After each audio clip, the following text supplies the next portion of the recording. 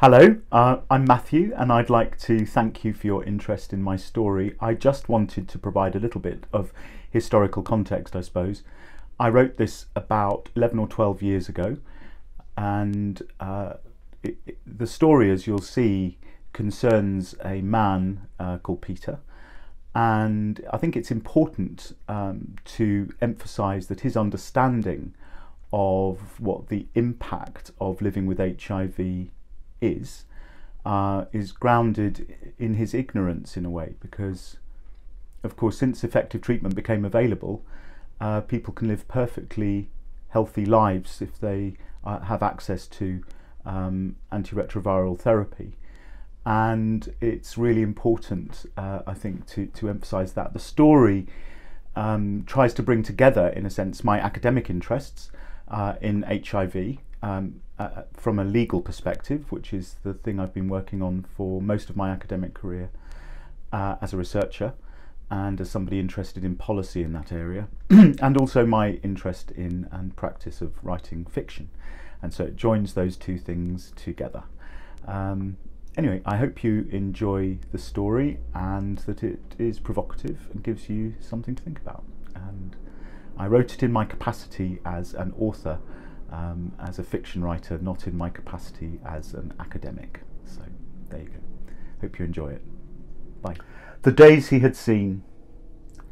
A name is called, but not his, not yet. He doesn't have to do this. He could just get up and leave. He could walk out into the rain, raise his head up and allow it to fall against his face and onto the soft skin of his eyelids. He could open his mouth and allow it to run across his lips and onto his tongue. He could do these things, but he doesn't. He stays and he waits, focusing on the waiting room chairs, which are a sort of blue, or rather blue with the palest hint of green, and he knows that there are other colours too which he can't see, like the pigments used in factory food: tartrazine, curcumin, cochineal, annatto, quinoline, erythrocine. He closes his eyes and imagines the strange vivid essences being dripped from a glass pipette into a pool of water, touching and resisting, swirling and mingling until what each is has quite gone. Annatto, quinoline, erythrocine, erythros, the colour of blood. On the low tables beside him is a pile of magazines marked clinic, do not remove, and he wonders who might remove them, and thinks maybe someone from another clinic, one that has forgot to fix any labels on its own, and he smiles, which feels good but then suddenly inappropriate, so he stops and coughs and picks one up. It's a copy of National Geographic from 18 months earlier, an ecology issue. He flicks through the pages until he reaches the cover story. It's about the impact of oil exploration on the North American wilderness. There's a double-page aerial photograph of a bleak landscape, mile upon mile of featureless peat-brown terrain stretching towards a dark, serrated horizon. In the foreground, a great dog or wolf appears to be howling, its size diminished by the height and angle of the shot. "The ill wind of oil," reads the caption. Is this the future? He runs a fingertip over the glossy paper, slowly tracing a line from the horizon to the animal. "It's okay, little one," he hears himself whispering. "It's going to be okay." "Peter?" He's startled to hear his first name and looks up. A woman with a clipboard is standing by a door on the other side of the waiting room. "Peter?" she repeats, scanning them all without a trace of irritation. He makes a noise that doesn't come out as he'd planned, which was simply meant to be yes, but comes out in the form of a grunted susurration, so that he has to say it again louder, and the men around him raise their heads without showing their eyes. The woman smiles, beckoning for him to come, and he gets up too quickly, so that the chair legs squeal like piglets against the linoleum, and the magazine falls from his lap to the floor, and he makes too much of picking it up, apologising to no one, placing it back on the table and positioning it so that it's all square, saying again, "Yes, that's me," and trying to smile naturally, confidently, conscious that it's the smile of someone asked to pose for a photograph, that he's showing too many teeth. "If you'd like to come with me," says the woman, her smile open and gentle, and he does want to go in. He wants to go into the room and for the door to shut and for her to take his hand and hold his head and stroke his hair and let him fall asleep against her. He picks up his case and coughs and walks past her into the room, which smells sweet and clean of rubbing alcohol and antiseptic, and she follows him in and asks him to sit down there, please, and you can put your case down, that's it. And he says, "Thank you for smiling." And she says, "Not a problem, Peter, all part of the service." And her laugh is like the sound of a small clock chiming. When he was 12, Mrs. Corkery took in 2 more foster children, making 3 in all. Their names were Marion and Paul, twins, 2 years older than him. "Peter, Paul and Marion, bless the beds that they lie on," Mrs. Corkery used to chant at bedtime, each thick brogued syllable heavily belaboured, as if her mouth was stuffed with a great big rubber ball.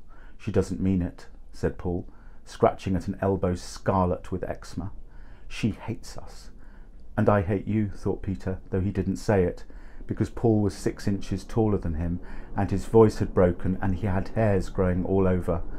He and Paul slept in the same room, and Marion slept next door. At night, when the only sounds were the wind rattling the windows and the Westminster chime of the clock in the hall, he would sometimes hear her shouting out, indistinct and angry, and Mrs. Corkery's footfall could be heard creaking the landing, and the shouting would stop, and the house would be quiet again. On those nights he would lie on his side, eyes open but still half asleep, the smells from downstairs slinking under the door and into his dreams. Fried onions and drying laundry furled and branched into narrow tunnels, flecks of matter falling towards and past him at the speed of light, great trees branching and turning in on themselves, splaying and collapsing into pools of thick, dark mud. And in the next bed, Paul would moan and twist, but not wake, his legs and arms forming strange ranges in the shadow of the streetlight that filtered through the thin brown curtains. Those were the nights he dreaded most, because that's when he would become conscious of his heart beating against his ribcage. Kadung, kadung, kadung. And it was the sound he feared most because it was inside him, and if it stopped, he would stop too. And it made him think of his mummy, and her humming, and the tapping of her feet to the rhythm of a song on the radio. And where was she, his mummy? And why had she gone? And when would she come for him? "When will she come?" chimed the bell of the hall clock as the half-hour struck. "When will she come?" So, Peter, my name is Sarah, and you've come here for an HIV test, is that right? Somebody else saying the words he's only said in his head, and he falters. Yes, thanks, that's it, the test." He looks past her so that she follows his eyes and turns back, because there's nothing to see except the shadow of 2 pigeons through the milky window. "So, Peter, there are a few things I need to run through with you before we do the test itself, okay?" "Okay." "Can you confirm your date of birth for me?" "August the 15th, 1957. "Great, so what, you're 52 now?" He nods. "And have you had any symptoms that make you think you should have a test, or have you had any sexual activity which could have put you at risk of HIV infection recently, or is it just because you want to know?" "Symptoms? Anything unusual? Night sweats, weight loss, fever?" No, nothing like that. Look, It's okay, Peter. Take your time." He concentrates on the pigeons, breathes deeply. A while back I went to a club, and I think perhaps the person was it a man or a woman, Peter?" He looks at the floor, follows the cracked striations of the linoleum to the far wall, shifts his weight. "A man. Someone I sort of knew. And you think he may have been HIV positive?" Yes, maybe. I don't know." "It's fine, Peter. It's a good thing to do. It's good to know. Yes. And was the last time you had sex with this man more than 3 months ago? Yes. And you haven't been in any potentially risky situations since then? No. Okay, that's good. Great. I'll be doing a reactive test, which means we get a result in 60 seconds, using a little blood from the tip of your finger. And if there's no reaction, then you're negative, and if there is, you would need to go and have a further test, okay? A further test to do what? He says. To confirm things, which would take a little bit longer, but not too long. There's just a few other questions with you, and then we can get on with the test itself. Okay, Peter? Okay. And he looks again through the window, where one of the pigeons has flown off, and the other is stretching, lifting first one wing and then the other, and curving its neck so that through the opaque glass its silhouette looks like something else entirely, something that is being pulled slowly to pieces by thousands of invisible threads. At school, his form teacher, Miss Parker, had looked at him sideways a lot, and sometimes he would look sideways back and she'd smile and he'd smile too. It was their secret sign that he was okay today, that she didn't need to worry about him. One day at the beginning of the school term, after Paul and Marion came, she'd sat him next to John, who couldn't read properly yet. She said, "John is a very special boy in lots of ways. I wouldn't trust anyone else with this."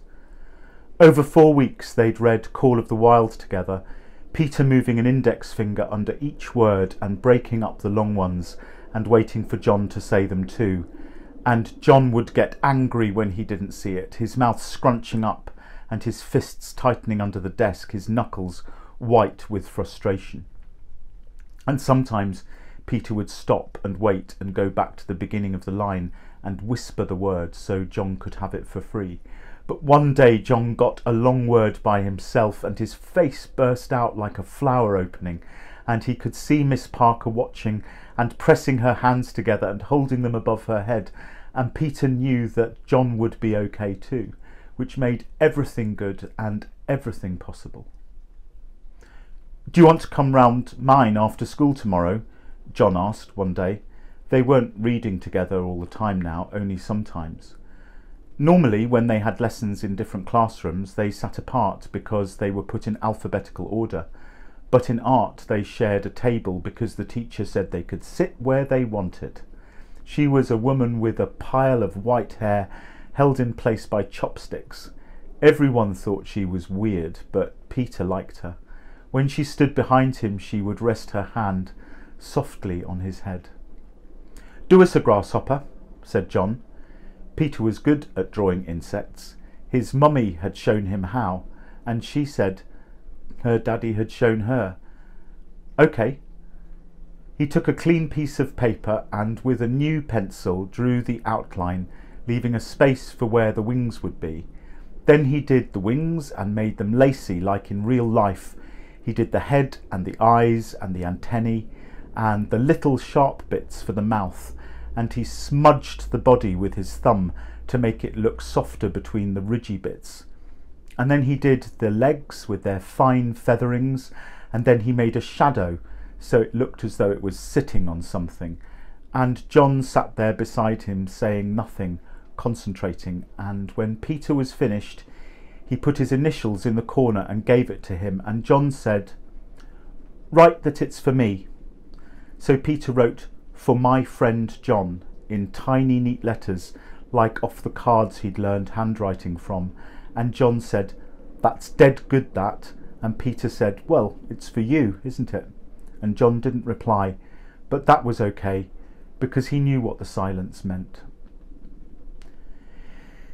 He'd been thinking about going to get tested since it happened, or rather, the knowledge that there was a test and that he should take it had been in his mind like an ache that he couldn't shift, an ache that swelled and subsided and swelled again each time he was feeling not quite right. When his body felt off balance, he thought, it's that thing. And he could see the letters in his head, but he never said them out loud, and when he thought them, they were always just out of focus, lilting like strands of kelp to the left and to the right, never fixing, and just when he thought he'd got them to stay still so that he could hold them there, confront them, they'd slide away sideways, out of reach. And what, he'd thought for a long time, is the point? Either it's there in me and I can't do anything about that, or it's not. And more than that, he'd thought, I don't want to know this about myself, it's too much to know. And he would lie in bed listening to the wind in the trees and not sleeping, and his heart would start thumping, kadung, kadung, kadung, and he'd turn this way then that, pulling a pillow between his side and his arm to muffle the thumping, but still it sounded, an incessant and terrifying pulsing, pushing his blood into his brain and his arms and his legs, and there'd be an ache in his groin that wasn't there before, a dull pressure that would become all he could think about, because that's what they said, isn't it? That your lymph nodes swell, trying to fight it off, in your neck, in your armpits, between your legs, all those white blood cells swarming, trying to deal with this thing that tricked them and sidled off, waiting, replicating, filling you up, making you weak and unable to fight until it was too late, and your skin came out in purple lesions, and you got pneumonia, and they filled you with chemicals while you wasted in a bed where no one came to see you, and you died even though you had already somehow died, because this virus was a signifier of your mortality that made you already dead like a zombie, and nobody could see it until your cheeks hollowed and your eyes fell back into their sockets like marbles in quicksand. And still the wind brushed the leaves off the trees while his heart beat hard in its cage. Kadung, kadung, kadung. And still he could not stop the sound of it. He could not stop the sound. Is John your boyfriend then? He was sitting with Paul and Marion having tea in the kitchen. What's that? Said Mrs. Corkery, who they called Mrs. Corkery, who had no other name. Marion kicked Paul under the table and he yelped, smirking. Peter concentrated hard on the ingredients of a packet of iced biscuits and didn't look up. Tartrazine, curcumin and cochineal, annatto, quinoline, erythrocine. Peter's going to tea with his friend tomorrow. Don't you think I don't know that now? And isn't that nice for him? He's the stupidest boy in the school. He can't even read properly. Well, we are not all blessed with your abnormal gifts, Paul, and you should not speak like that about people. It's not godly. Peter would have smiled if Mrs. Corkery's comment had meant to make him feel better, but it was intended only to put down Paul, just as he knew that the visits to Marion in the night were only to stop the moaning that kept her from sleeping. Peter knew this about Mrs. Corkery because her eyes stayed cold and dark when she spoke, and sat like sleeping spiders in their sockets. John didn't live far away, but they had to cross the park and it was raining. Do you know your real mum? He said. Course, said Peter. Why did she go away? It's not for always. I didn't say it was, did I? She's coming back soon. When? Soon. They walked past the boathouse where all the boats were moored up because it was March, and the sides of them ground together, croaking and creaking. John stopped and leaned over the railings. When they get them out for the summertime, will you go on one of those with me? If you like. I'll be rower. OK. Because I'm stronger than you, said John. No, you're not. And faster. Not. Am. Aren't. And with that, Peter biffed John on the arm and took off like a greyhound across the grass. Bet you can't catch me, Peter shouted into the wind, and John took off too after him. They ran past the children's playground, arcing round the top of the lake, where a gaggle of grazing geese hissed and fanned their wings and made Peter lose his rhythm so that he tripped forward, nearly falling, but righting himself just in time to prevent John from tagging him. And onwards they charged, fierce and proud, and limber-limbed, legs like pistons, satchels bouncing, arms and fists like the bars on the wheels of speeding steam trains. And it seemed to Peter, with the rain in his face and the wind in his hair, trousers brown with the spatter of mud, that he could run like this to the end of the earth. And it wasn't the catching that mattered. It wasn't the winning. It was running and feeling the intake of air in his lungs like an engine, the rush of aliveness, of rocketing forward, so no one could stop him. Not now, not no one, not never, not nohow. Peter reached the gate first, his heart pounding. "You're pretty fast, you are," panted John, hands on his knees, hair and blazer steaming. "That was slow," said Peter. "You're so full of crap. At least I don't steam like it. Don't so. Do so. Come on, let's get us some tea." And they dawdled along the streets, kicking at stones and scraping railings until at last they reached John's house. It looked like the house Peter had lived in with his mummy, and he felt his stomach knot. "Ma'am!" John shouted through the letterbox. "Ma'am! I'm coming, honest to goodness." And there was something about the voice, something familiar, that made Peter start. The door opened and there stood Miss Parker, his teacher, smiling face on instead of sideways. "Hello, Peter." Miss Parker, I'm Mrs. Davis here. In this house, I'm John's mum." And Peter looked at John, who said, "Gotcha!" and raced wah-wah-wahing into the house, kicking off his shoes and throwing his satchel against the wall. I don't understand," said Peter. "Here, give me your blazer and go and wash yourself and get John to give you a pair of clean trousers. What on earth have you been doing?" "Running in the park. I didn't mean to get messy, sorry." "You're not at school now. No apologising. I'll explain over tea. Now, run along. Shoo." And she pushed him into the house, which smelled of bread and flowers and polished wood, and where somewhere, muffled behind a door, piano music was playing and made Peter stop suddenly and close his eyes, and the muscles in his fingers fizzed and sparked and twitched and then were still again. And Mrs. Davis looked at him sideways, and he opened his house and smiled sideways back to tell her it was okay, that she didn't need to worry. "So, Peter, we can do the test now, if you're ready for that." He nods, and Sarah takes the contents from a box and lays them on the table beside her. A small pot, a bit like an inkwell with blotting paper in it, some small phials of clear liquid, and a small red plastic thing.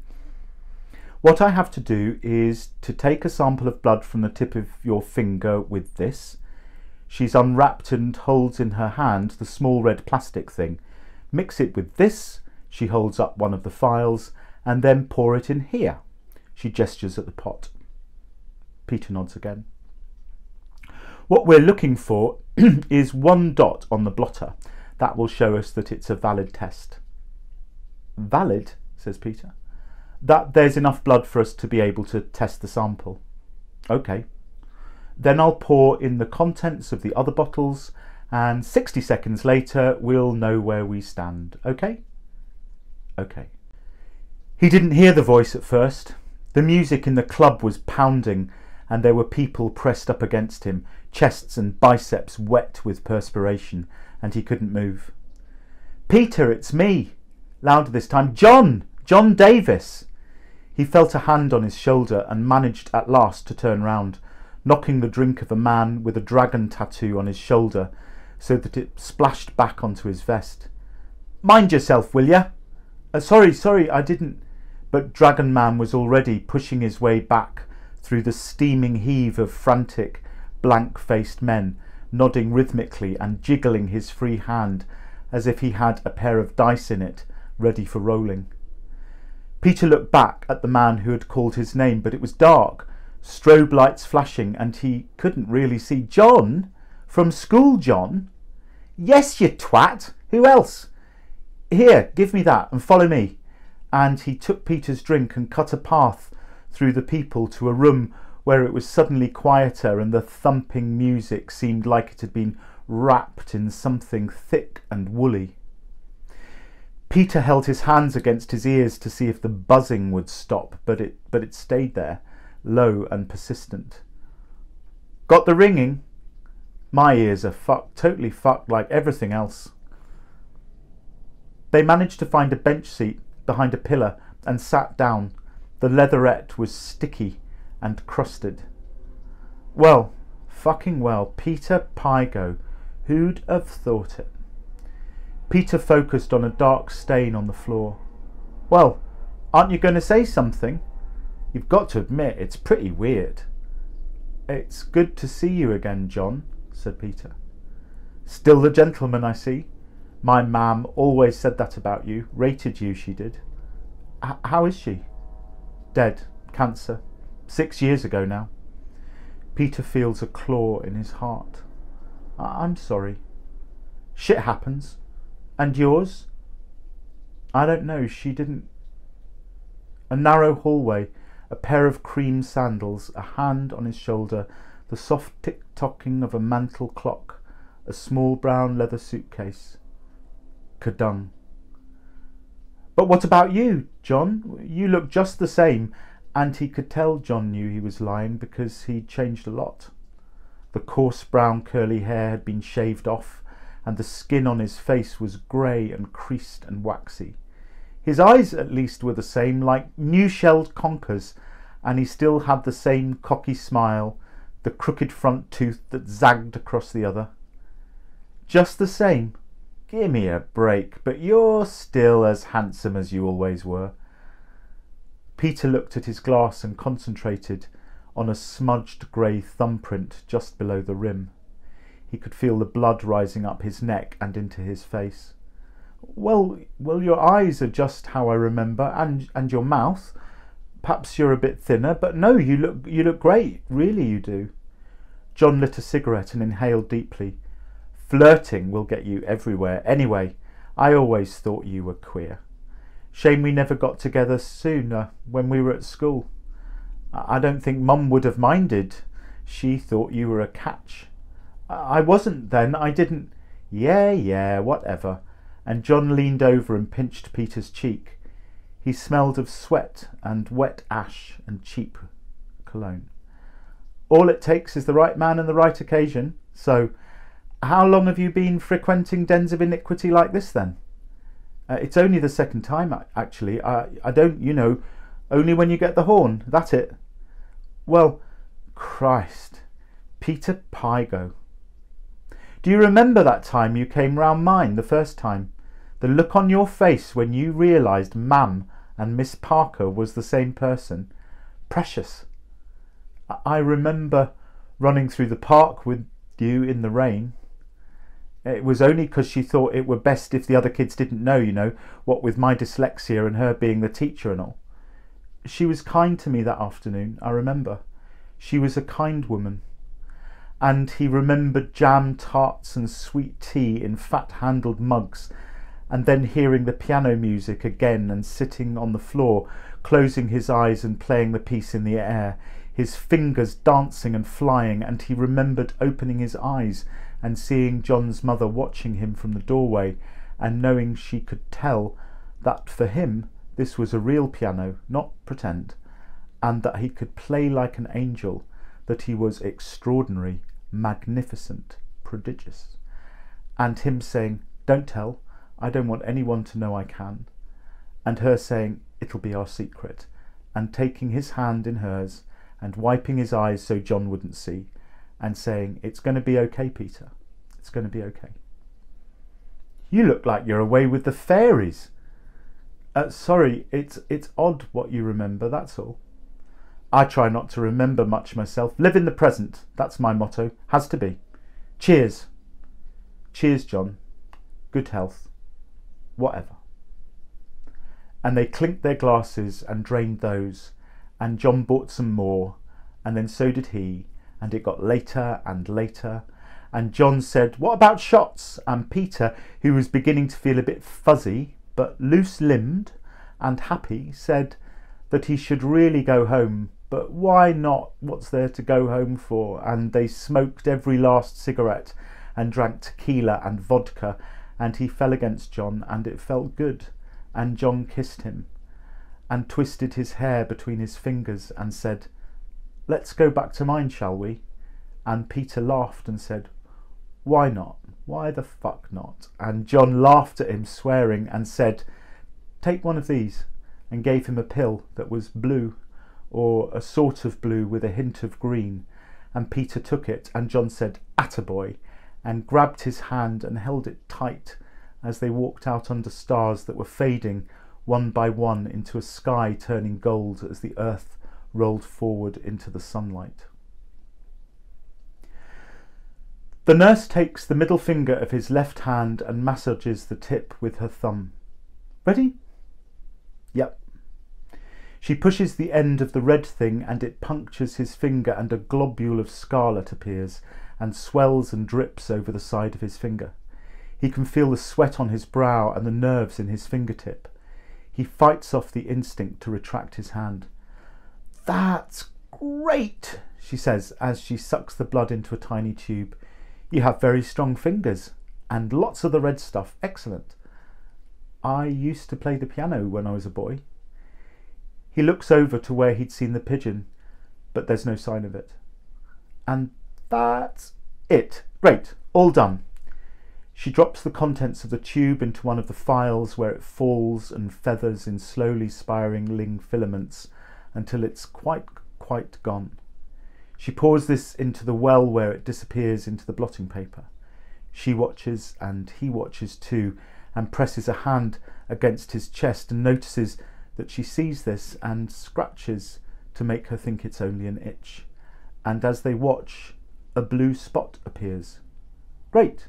So it's a valid test. Now all we have to do is this," and she carefully pours in the contents first of one file and waits, and then of the other and waits. And Peter thinks, this is it.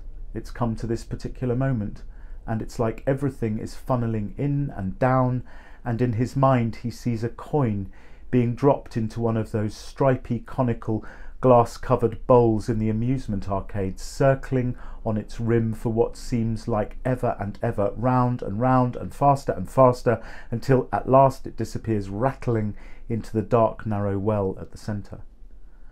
"Well," says the nurse, "we have a result. Can you see that?" He looks at the single blue dot on the blotting paper. "That's it. That's it. We don't have to wait any longer." "No, that's it. It's a negative result." "So that means that you're okay, Peter. It means everything's going to be okay."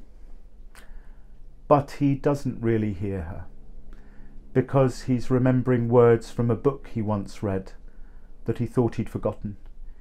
He was older than the days he had seen, he says to himself, and the breaths he had drawn, and all he can think of is coursing through the park with the wind in his hair, and a boy with crooked teeth, and a face like a flower bursting, and the photograph of a wolf in the wilderness, howling.